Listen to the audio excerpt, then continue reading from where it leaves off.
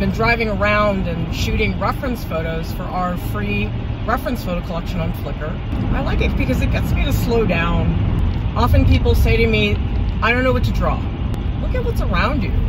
Everything I photograph normally, I would just drive right by. It's such a fast-paced world, I think a lot of us feel that we don't have time to stop by and look. I try to notice little scenes that I don't have time to stop and draw, but I think to myself, that is something I would like to draw. So much of being an artist is learning to see. If you can't see it, you can't draw it.